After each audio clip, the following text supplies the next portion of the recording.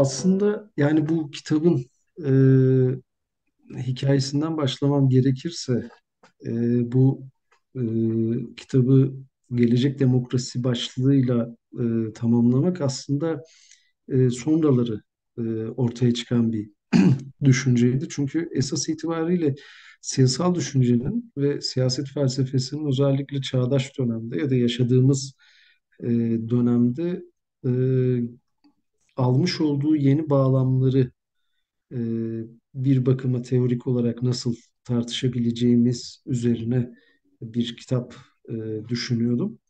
Fakat daha sonra e, şey konusu çok e, kafamı kurcalamaya başladı. Yani bu ele aldığım düşünürlerde özellikle işte Michel Foucault'da ya da Jacques Derrida'da, e, Giorgio Agamben'de daha siyasal olarak belirgin bir temaydı bu. Ve özellikle çok e, yaşadığımız dönemin özellikle kriz dönemlerine ilişkin getirmiş olduğu yaklaşımlar itibariyle Jacques Rancière'in düşünceleri benim zihnimde çok ön plana çıkıyordu. E, Aslında diğer kitaplarda ben düşünürleri hani kendi içlerinde böyle okuyucuya tanıtmak maksadıyla bir e, plan hazırlıyordum ama bu kitapta şöyle bir şey oldu. Bu isimlerin çok enteresan bir yerde ve noktada bir araya geldiklerini fark ettim aslında. E, Birbirlerinden aslında çok farklı temalara, çok farklı konulara değiniyorlardı.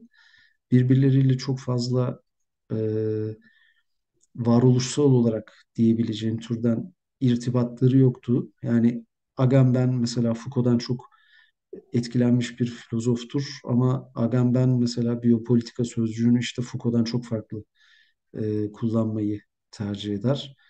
E, Rancière özellikle çağdaş Fransız felsefesinde Jean-Paul Sartre'dan sonraki kuşağın e, solla olan münasebetinden dolayı orada bir tedirginlik ve hatta rahatsızlık duyar ve kendini oradan ayırmaya çalışır.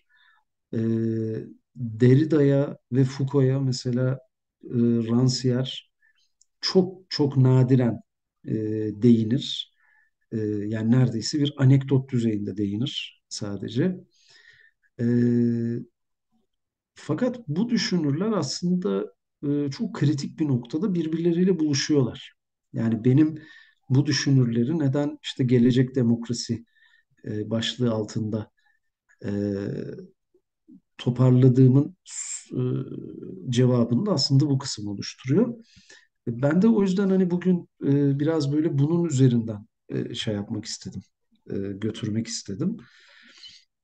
Şöyle bir şey var. Şimdi e, Michel Foucault'un düşüncelerinde e, işte Batı felsefesinin bir işte ikilikler yaratarak ilerlediğini ve burada işte akıl merkezciliğin deliliği tanımlayarak kendisine bir meşru iktidar düzlemi yarattığını ve bu meşru iktidarını da işte çeşitli kurumsal, söylemsel ve normsal tertibatlarla işlettiğini söylüyor Michel Foucault.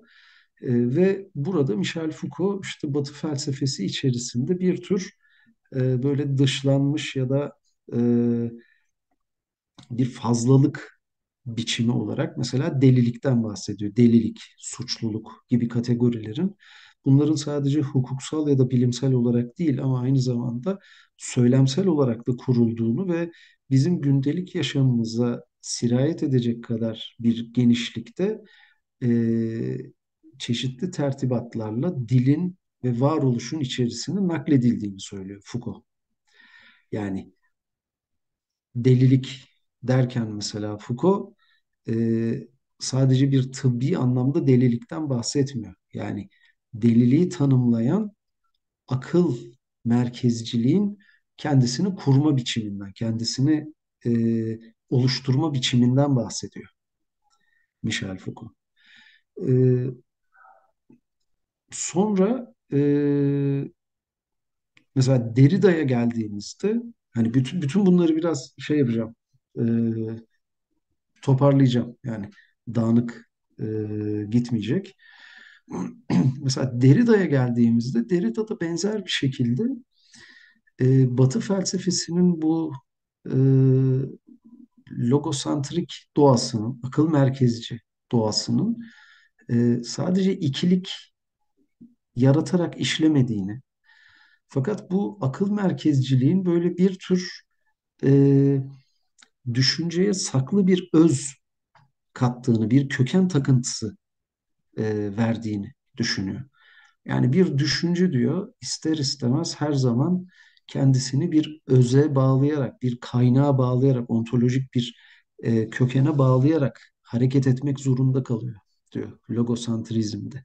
Kendisinin böyle kendisine meşruluk katan bir öze dayanma zorunluluğu kattığını düşünüyor Derrida ve Batı felsefesinde ister felsefi olsun ister siyasal olsun bütün düşünsel sistemlerin kendisine böyle ilave edilen bir böyle kökensel bir fazlalıkla kendisini var ettiğini söylemeye çalışıyor.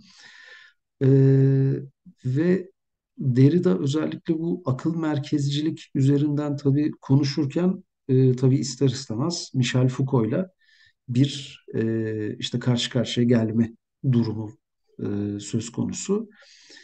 Fakat Derrida ile Foucault'un arasının bu konuda açık olduğunu da biliyoruz. Çünkü Derrida Foucault'un yöntemini hiçbir şekilde e, kabul etmiyor. Çünkü delilik denilen şeyin tamamen kendisini tanımlayan aklın içerisinden hala Foucault tarafından kavramlaştırılmaya çalışıldığını söylüyor Derrida. Ve üstelik bunu Foucault'un bulunduğu bir seminerde yapıyor. Ee, Diğer taraftan mesela üçüncü bir düşünür işte Giorgio Agamben.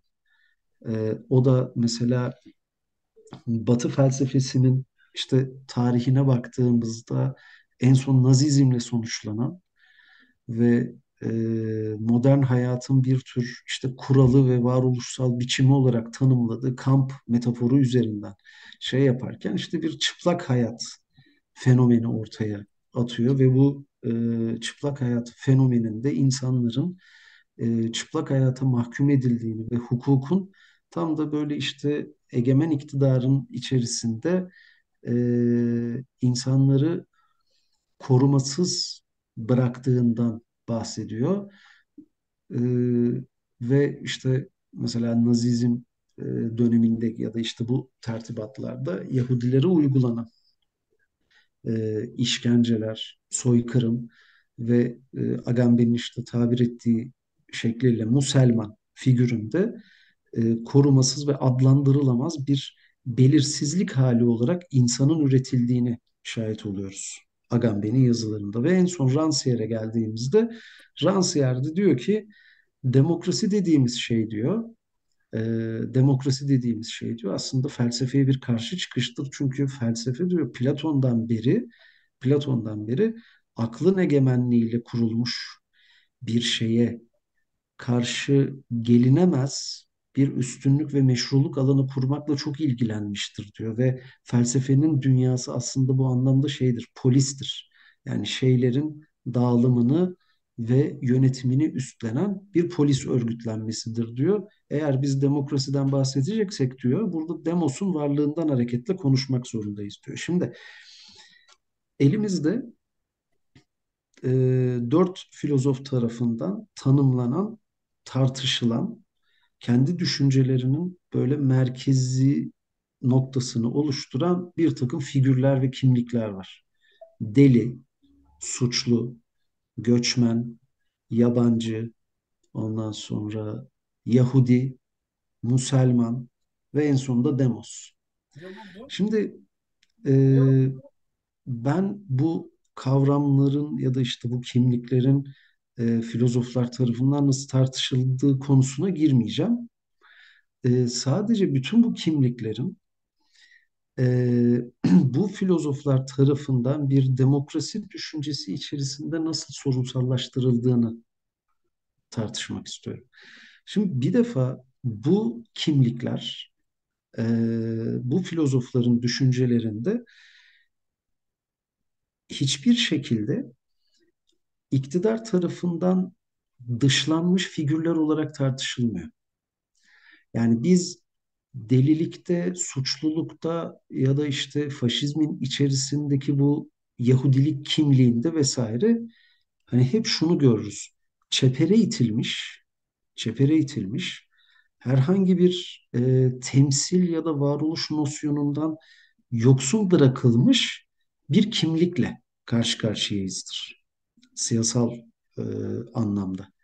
Fakat felsefi anlamda işte Foucault'un, Derrida'nın, Agamben'in ya da Rancière'in bu tarz kimliklere bakış açısı bu kimlikleri doğrudan içinde bulunduğumuz sistemin tamamlayıcı öğeleri olarak düşünmeleri. Yani şunu söylemeye çalışıyorum.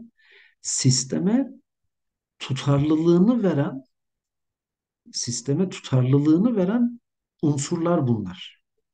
Ya bunlar hiçbir şekilde dışlanan, çepere itilen kimlikler olarak tartışılmıyor. Ve zaten bu düşünürler e, bizim bizim de bu gözle bakmamızı istiyorlar. Deliliğe, suçluluğa, ondan sonra göçmenliğe, işte Yahudiliğe, Müslümanlığa ya da Demos'un kendisine. Bu gözle bakmamızı istiyorlar. Peki ne demek bu? Ve bunun işte demokrasiyle ya da bir gelecek fikri etrafında örülü olacak bir demokrasiyle ne ilgisi var? O nokta şundan dolayı kritik. Bir defa bu düşünürler e, bir işte polis düşüncesi etrafında kurulu, polis düşüncesine yaslanmış, kendisini işte belirli bir öze ve kökene dayandırmaya çalışan, meşruiyetini oradan alan bir polis düşüncesine karşı eleştirel hareket ediyorlar. Neden? Çünkü bütün bu filozofların gözünde polis denilen aygıt ya da varoluş tarzı bir defa şunu yapıyor. Tıpkı Döloz'un dediği gibi zihni egemenliği altına alan bir tertibat bu. Yani her şeyin böyle bir aşkın ya da üstün bir birin etrafında, buna işte Tanrı diyebilirsiniz, kral diyebilirsiniz, lider diyebilirsiniz. Onun etrafında kümelendiği, onun varoluşuyla anlamlı hale geldiği bir şeyi var. İmgesel bir takıntısı var polis düşüncesinin. Şimdi bu aşkın imge, birin imgesi diyelim biz buna. Bu birin imgesi her şeyi tutarlı hale getiren, her şeyin çözüme kavuşturulduğu e, bir üstün imge. Tıpkı Tanrı'nın işte ahiret gününde o son hükümle beraber iyiyi kötüden, e, doğruyu yanlıştan ayıracağı o büyük mahkeme sahnesi gibi. Her şeyin çözüme kavuşturulacağı. Şimdi bu bizim zihinlerimize işte antropolojik olarak, mitolojik olarak, felsefi olarak, siyasi olarak, kültürel olarak, dinsel olarak bir sürü araçla tertibatta yerleştiriliyor aslında. Yani bu ne demek? Hayat ikiliklerden kurulu ve bu ikilikler bir yerde çözüme kavuşturulmak zorunda ve bu çözüme kavuşturulacak nokta da işte bu üstün imgenin varlığı altında gerçekleştirilebilir sadece. Sadece orada çözüme kavuşturulabilir. Şimdi bu mesela Rancière'in yazılarında çok belirgindir. Yani Rancière felsefenin bu e, siyasal bir vasıfla donatılma halini işte Platon'la başlatır. Çünkü Platon'la beraber felsefe böyle bir yargı merkezine dönüşmüştür. Yani filozof kral oturduğu yerden hakikate dayanarak toplumu kuracak, toplumu inşa edecek, adil olan hakkında hüküm verecek ve adil olana dayanarak toplumu kuracak olan üstün bir figür. burada. Yani dolayısıyla da mesele şu, Rancière'in de hatırlattığı gibi. Mesele toplumun bazı ilkelere dayanarak kurulması ya da işlemesi değil. Ya da bunun felsefi olarak e, temellendirildiği ilkelerin neler olduğunu saptamak vesaire de değil. Düşünce neden böyle bir şeye yöneliyor? Yani düşünce neden böyle ikilikleri e, ya da felsefe neden ikilikleri illaki aşılmaları gereken tezatlıklar olarak kavruyor? Şimdi ilk çözülmesi gereken nokta burası. Çünkü bu nokta tartışılmadığında yani bu bağlam bir işte felsefi soruya dönüştürülmediği zaman işte felsefenin siyasi misyonu ya da daha doğrusu felsefenin siyaset tarafından ele geçirilişi gözden kaçırılıyor. Çünkü bütün bu düşünürlerde aslında felsefe başlangıcından itibaren siyasi bir şey. Ve zaten problem de orada başlıyor. Ve felsefi açıdan demokrasiyi e, anarşik bir öğe haline getiren ya da demokrasiyi bu anarşik öğe haricinde düşünemeyecek olmamızın temelinde de bu var. Çünkü ne diyor Platon devlette? Demokrasi diyor, demosun dizginlenemez arzularının ve istençlerinin bir uzantısıdır diyor. Yani orada da Platon'un amacı öngörülebilir bir düzen yaratmak için çözüme kavuşturulmuş olan bir arzu rejimi içerisinde halkı kurmak. Platon'un maksadı bu. Yani bütün istençleri, arzuları, yönelimleri, düşünceyi, varoluşu vesaireyi çözüme kavuşturulmuş bir düşünce etrafında toparlama gayreti var Platon'da. Şimdi düşüncenin kendisini böyle bir birin etrafında örgütleme takıntısı, işte Derrida buna logosantrizm diyor, akıl merkezcilik. Yani kendisini işte bir ontolojik kökene bağlama şeyi var, takıntısı var diyor Derrida Batı felsefesinde. Ve bu takıntı düşünceye ister istemez siyasi bir misyon veriyor. Yani düşünce dediğimiz şey bir şeyleri çözmek, bir şeyler hakkında hüküm vermek. Yani bir şey düşünce nesnesine getirdiğimiz zaman herhangi bir şeyi düşüncenin bir nesnesine getirdiğimiz, dönüştürdüğümüz zaman onu sanki çözümlenmesi gereken, aşılması gereken bir sorun haline getirmiş oluyoruz ve o zaman da işte o cogito ergo sum dediğimiz yani düşünen insanın düşünce yoluyla var olan o insanın ister istemez o düşünme yoluyla düşünülen nesnenin hakimi olmaya, onun sahibi olmaya, onun yöneticisi olmaya çalıştığını görüyoruz.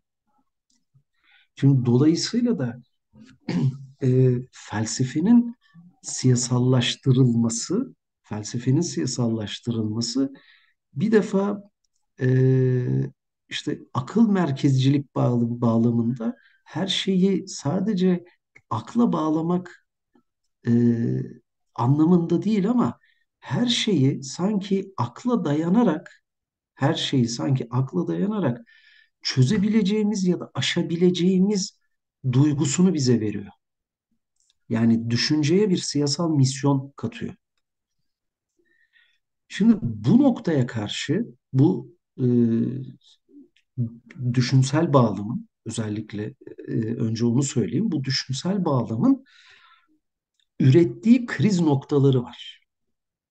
Yani işte deliler, suçlular, ondan sonra göçmenler, ondan sonra faşist rejimlerin içerisinde üretilen alt kimlikler vesaireler işte hep bunlarla alakalı. Ya bunlar sistem tarafından üretilen şeyler. Peki kim bunlar diye baktığımızda Kim bunlar diye baktığımızda hani toplumun içerisinde gerçekten de fazlalık olarak duran mı? Yani topluma ayrıksı duran figürler mi bunlar? Şimdi bu düşünürlere baktığınız zaman yani mesela Foucault'un işte deliler hakkındaki sözlerine, Rancière'in demos hakkındaki halk, avam, sıradan halk hakkındaki sözlerine vesairelerine işte Derrida'nın göçmenler ya da yabancılar üzerine sözlerine baktığınız zaman ya şunu görüyorsunuz bu figürler hiçbir şekilde içinde bulundukları toplumun fazlalığı ya da artığı değil.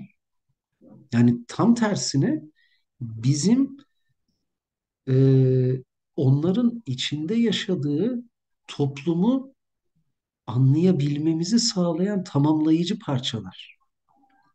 Ya bu kimlikler öyle kimlikler ki, öyle figürler ki bunlar bize içinde yaşadıkları, içinde bulundukları o siyasal ve toplumsal düzenin kendisine dair emareleri veriyor. Şimdi bunlar yani şu anlama geliyor. Bir toplumsal yapı ancak ve ancak kendisinden dışladığı şey aracılığıyla kavranabiliyor.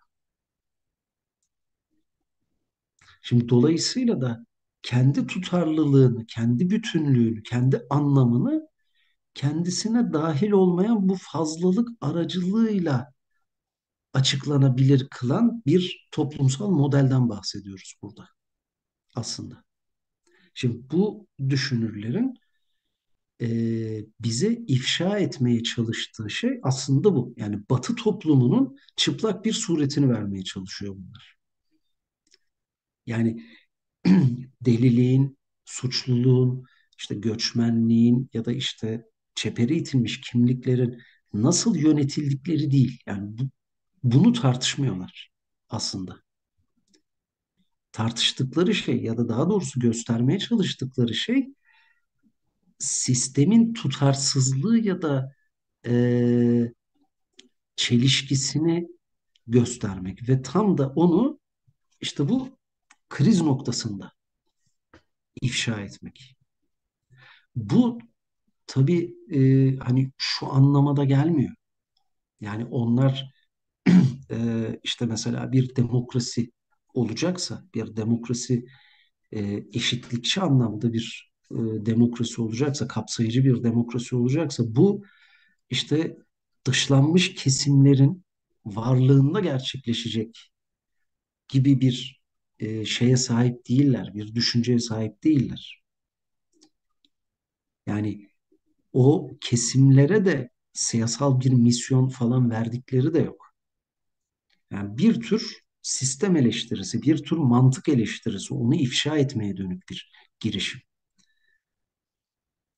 Ve şimdi burada hani bu düşünürlerin e, bunu işte ifşa etmeye dönük çabalarının neden bir gelecek fikriyle e, irtibatlı olduğuna gelirsek, e, şimdi gelecek fikri aslında daha çok Giorgio Agamben'in yazılarında e, belirgin bir şeydir ve belki çok nadir yani farklı sözcüklerle Foucault'un son yıllarda özellikle 84'ten sonraki Collège de France derslerinde biraz daha belirgin olan bir şeydir. Yani etik ve estetik yazılarında biraz daha belirgin olan bir şeydir bu.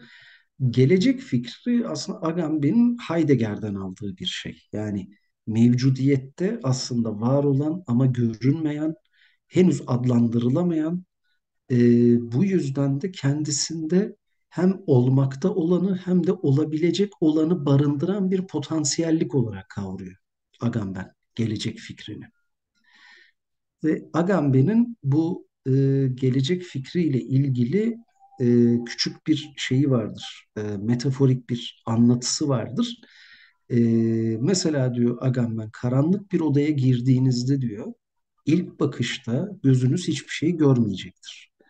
Fakat bir zamandan sonra gözünüz içinde bulunduğu mekandaki o karanlığa alıştığı andan itibaren, yani o mekanla buluştuğu, onunla e, tamamlandığı andan itibaren o karanlığın içerisinde önceden var olan şeyler göze yavaş yavaş görünmeye başlayacaktır diyor. Şimdi gelecek fikri de böyle bir şey aslında.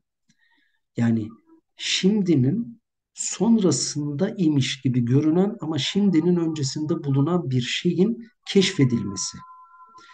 Şimdi bu gelecek fikrinin e, neden Foucault, neden Derrida ve neden Rancière'de e,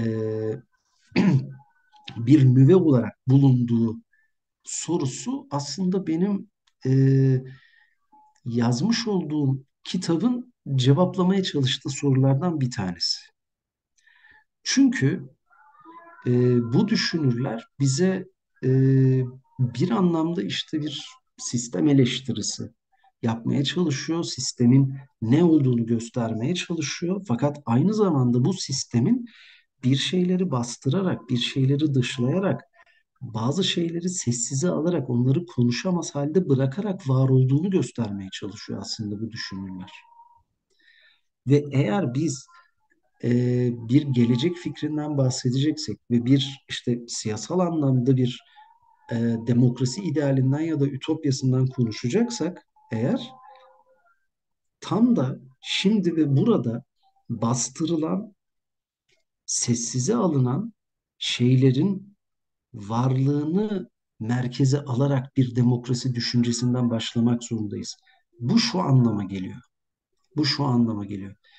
E, Popülist demokrasilerdeki en kritik nokta, fark etmemiz gereken en kritik nokta, onların bir tür şurada kalmıştım.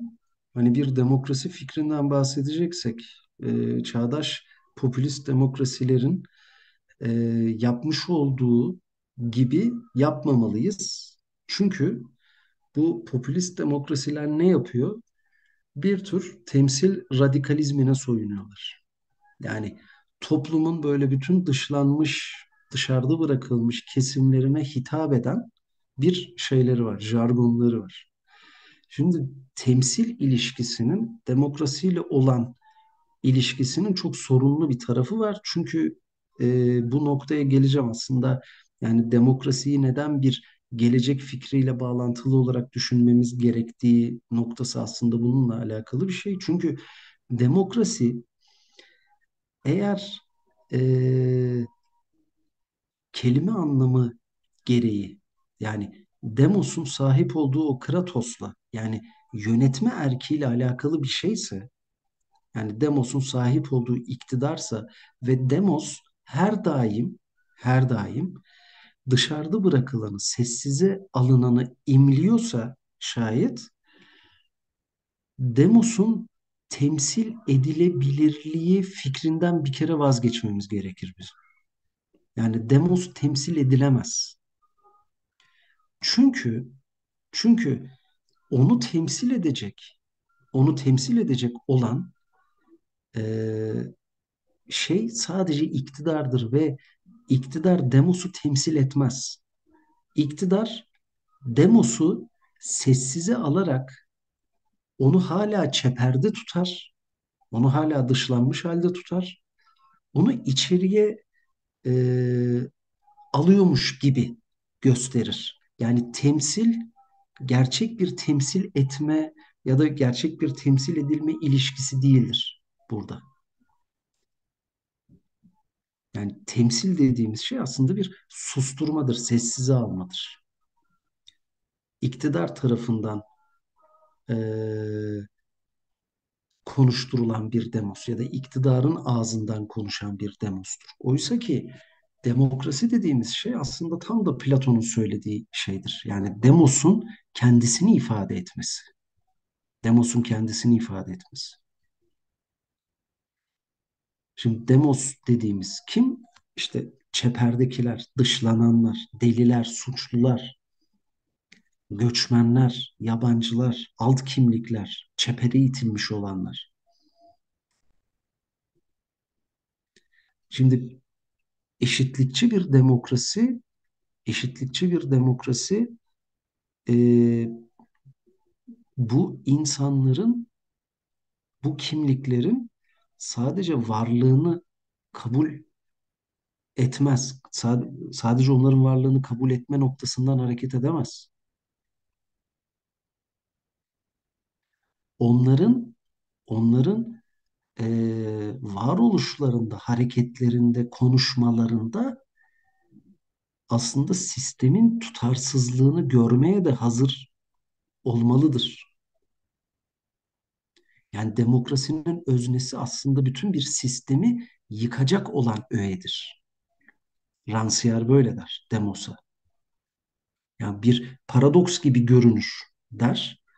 Bu mesela Rancière şeyde e, doğrudan siyaset felsefesiyle ilgili metinlerinde işte siyasalın kıyısında, demokrasi nefretinde, e, bir de anlaşmazlık metninde mesela demokrasiye dair, onun işte demosla olan ilişkisine dair bir takım şeyler söylerken Rancière hep bu noktadan hareket eder.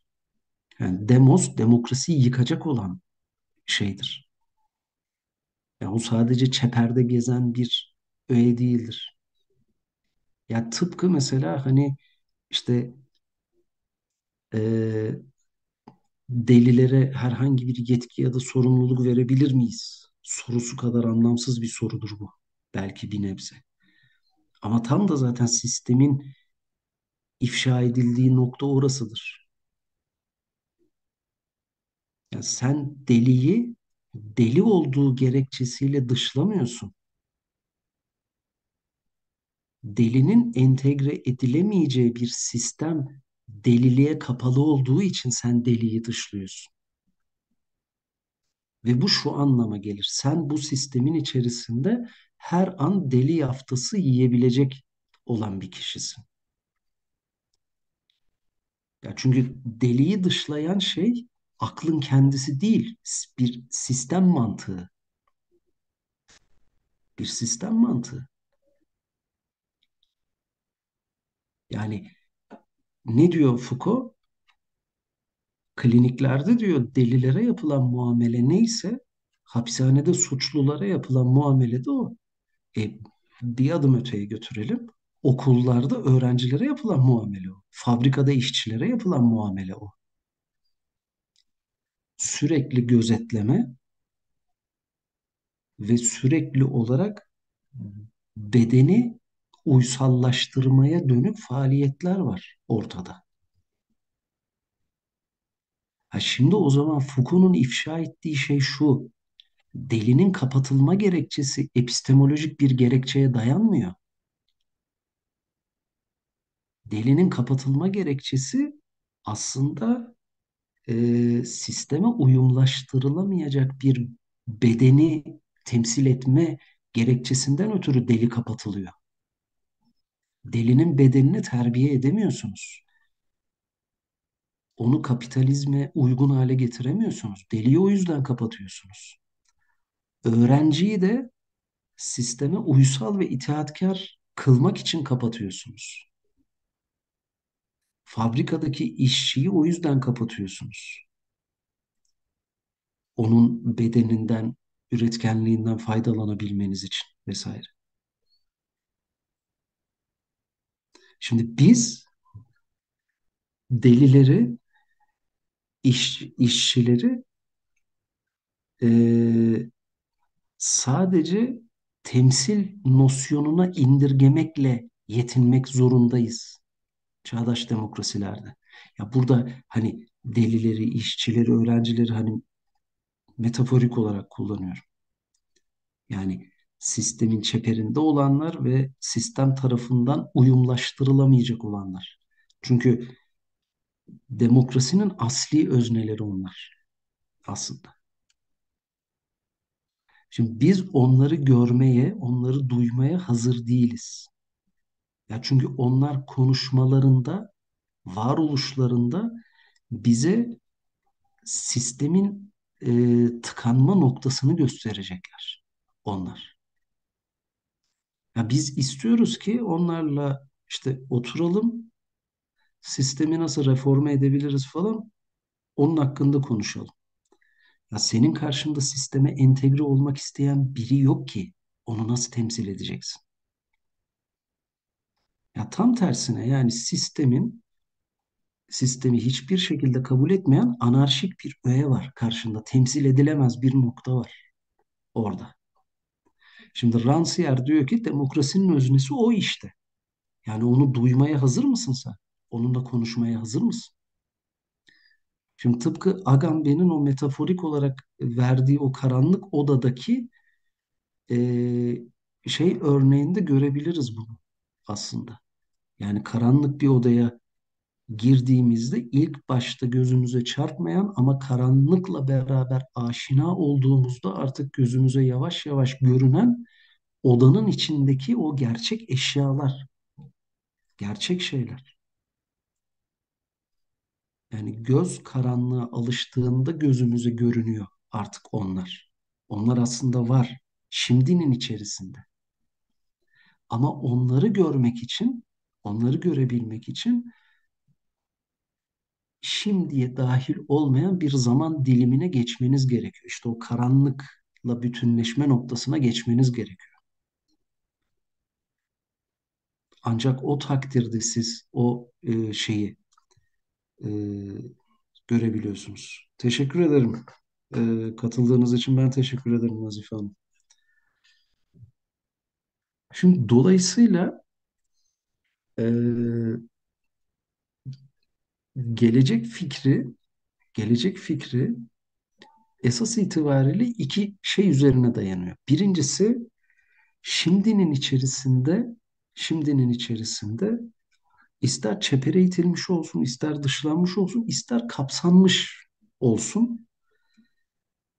Bunların e, sistemin tutarlılığıyla, sistemin tutarlılığıyla örtüşmeyen noktalarının keşfedildiği bir aralık var.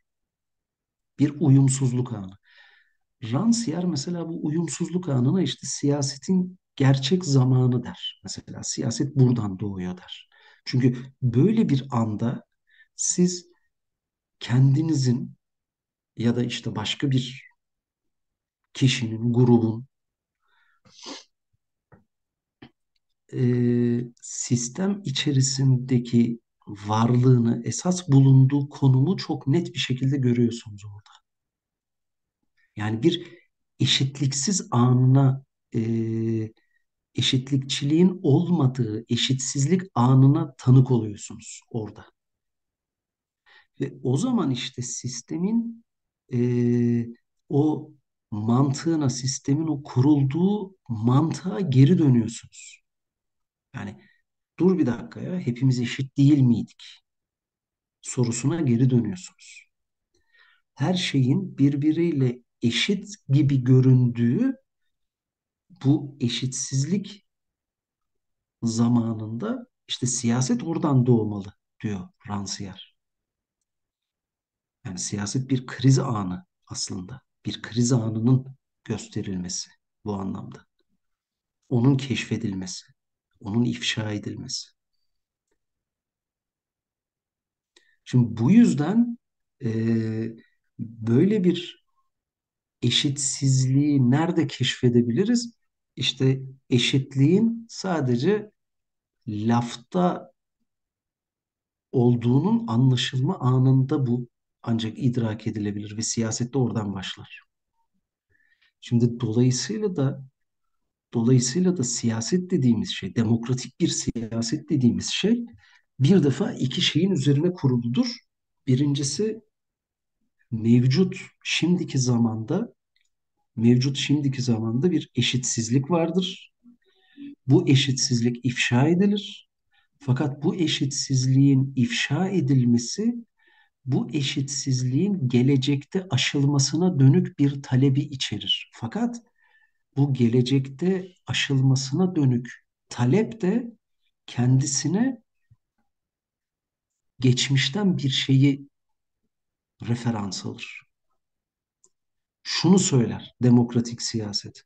Eğer herkes eşitse, eğer demokratik eşitlik fikri siyasetin kurucu ilkesi ise eğer, ister buna halk egemenliği deyin, ister demokrasi deyin, fark etmez. Eğer eşitlik bu anlamda siyasal olanın temeli ise eğer,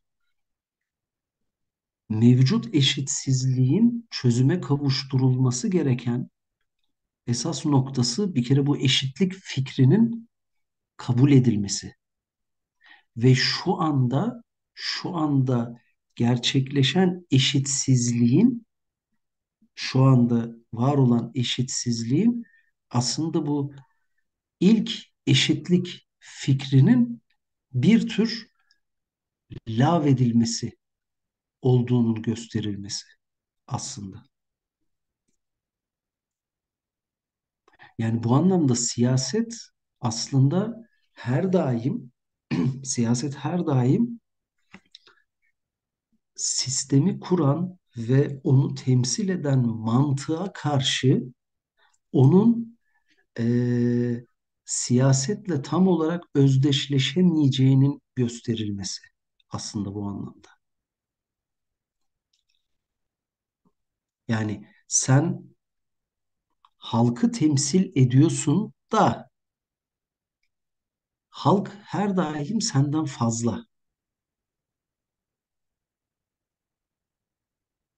Yani bu fikrin ifşa edilmesi. Fakat şimdi popülist demokrasilerin popülist demokrasilerin dikkat ederseniz en fazla üzerine gittiği ve en fazla kendilerine eee, kattıkları şey de esas itibariyle bu. Yani halkı o kadar böyle her şeyiyle, her yönüyle temsil ettiklerine dair o kadar güçlü bir vurguları var ki, hani biz işte halkı temsil ediyoruz, biz halkın temsilcisiyiz, işte biz halkın somut talebiyiz falan. Hani bunu iyice radikalleştiriyorlar.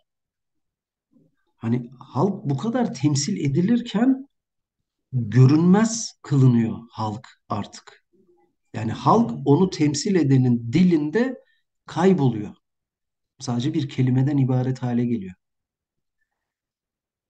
Oysa ki işte Rancière'in dediği gibi, ya halk dediğimiz şey eğer gerçek anlamda siyasetin bir öznesi olacaksa halkın her zaman bu temsil edilemez noktasını referans almak zorunda demokratik siyaset.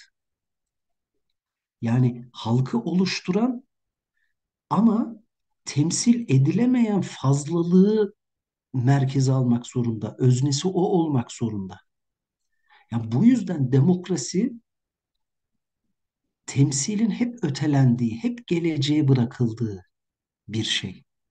Çünkü demokrasi eğer popülizm gibi halkın katıksız olarak böyle temsil edilebildiği bir şeye dönüştüğü zaman, işte o zaman demokrasi orada kendisini bitiriyor.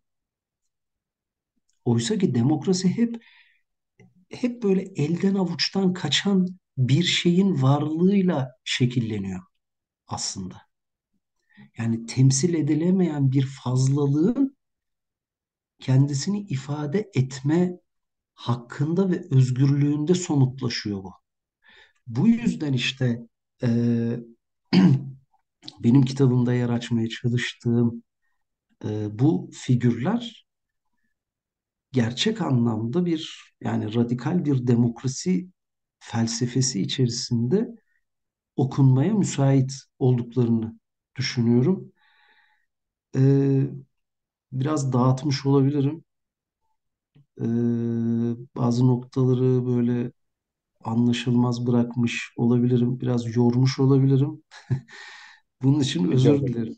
Ama ben burada Rica ederim hocam. bitiriyorum.